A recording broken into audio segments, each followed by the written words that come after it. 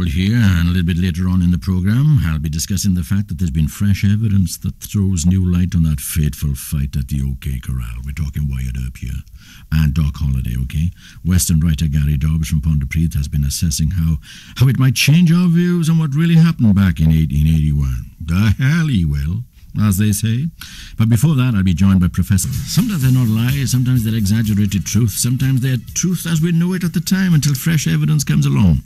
And, well, there's fresh evidence now about a very, very famous up and doing in the western fields of America, the Wild West we're talking about. And it's probably the most infamous showdown in Wild West history. Inspired a string of Hollywood films, isn't it? And shaped the mythologist of the frontier, but now new light is being shed on the facts of what really happened at the OK Corral in Tombstone, Arizona. New eyewitness accounts have been discovered in a local storage room, and Western writer Gary Dobbs from Pontypridd has been studying them, and I'm pleased to say that Gary joins me. Gary, you're welcome again. How are you, all right?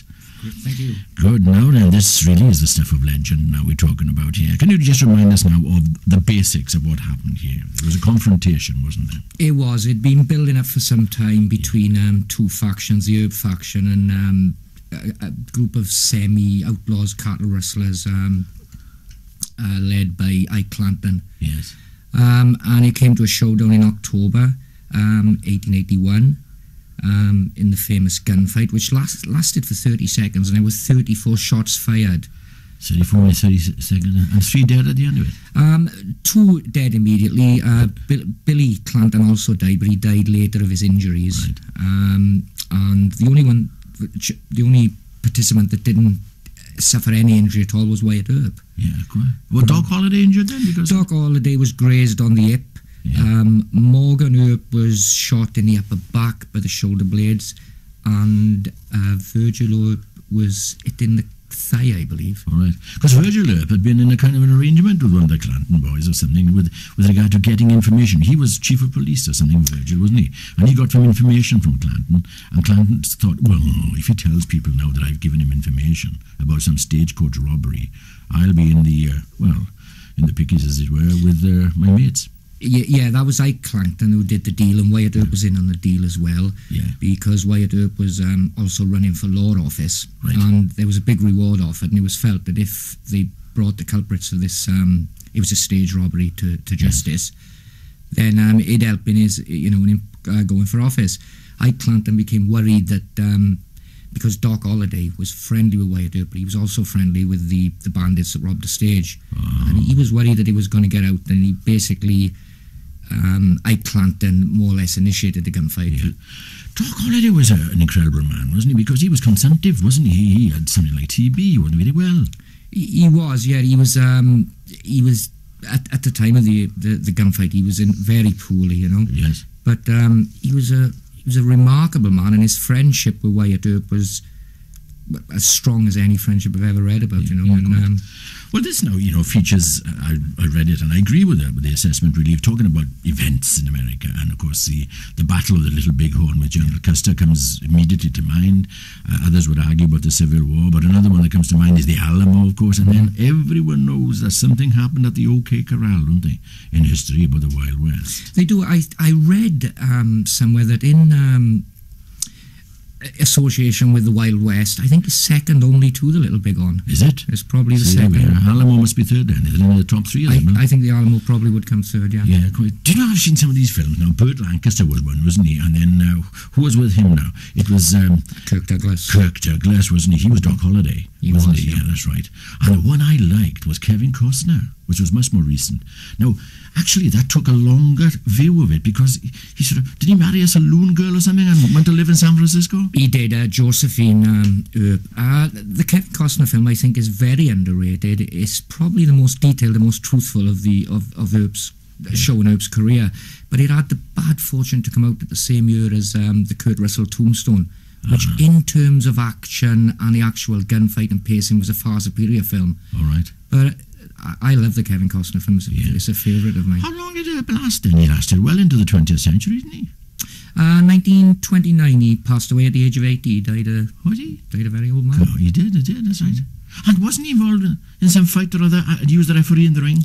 That's right. I can't remember the exact date. I'm terrible with dates. It was Bob Fitzsimmons' big prize fight, and Earp was accused of throwing a fight in favour of Fitzsimmons because he had a lot of money riding on it.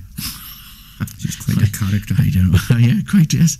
So, you know, any surprises now in this new information that's coming? I don't think it'll reveal anything particularly new, but it's great to see it again because it adds flesh on the bones of the story. But the court case that followed the gunfight, everything was so well documented. Yeah. The biggest bone of contention still to this day, and experts can't agree on, is whether one of the cowboy faction, Tom McClory, was actually armed. Because they had to give their guns in at the edge of town, didn't they? That was ordinance. Yeah. That was Town Ordinance 11. That the guns had to be checked in as they come into town, and they check them out as they left town. Yeah. All right. So one of them could. Well, he was unarmed, I suppose. Whether he managed to get hold of a gun. Well, what had happened on the morning leading up to the fight, there was a saloon in Tombstone called the Occidental Saloon, and Ike Clanton had been drinking all night and playing poker. The poker game ended at 7 a.m. in the morning. Virgil was one amongst them, wasn't he? Virgil was there. Now, Ike found that Virgil had a gun trained on him throughout the fight. And he Under the table? Yeah, and he started to get paranoid, thinking that there was a conspiracy with Wyatt and Doc all day, and he made some threats then. Yeah. And he proceeded to go around town all day in a drunken stupor, making threats. At one point, he accosted Wyatt in the street and told him to prepare for a fight. Then he went to leave town, got his weapon, but he didn't actually leave town. He came back in and then the problems. But then and he went down in history. He did, yeah. Yeah, short life. Ike Clanton, I should say, was a complete nut a coward. He started the fight, but when the gunfight broke out, he ran away. He ran, and his brother died after the fight in hideous pain, and he wasn't even around then. And he was killed years later for cattle rustling. Shot by a sheriff, yeah. Oh gosh, there we go then. Well, more material for the legend of the OK Corral and what truly happened there, let me tell you.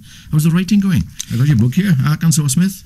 It's fine, yeah. Yes, still going, the new stories? It's doing well, and currently working on another western, which we'll probably see late next year, and I've still got Policeman's Lot to come out towards the end of the summer. So well done, well done.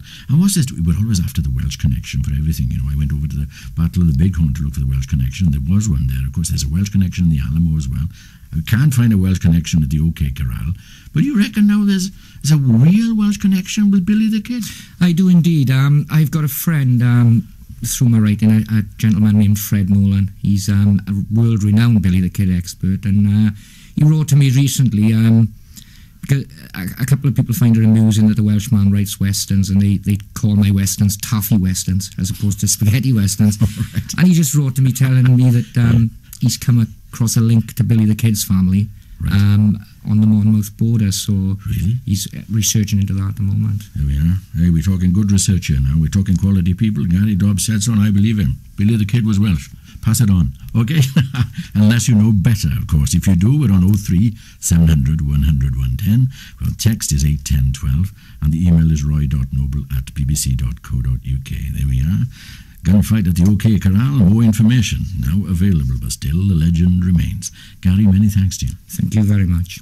Big John. Big John.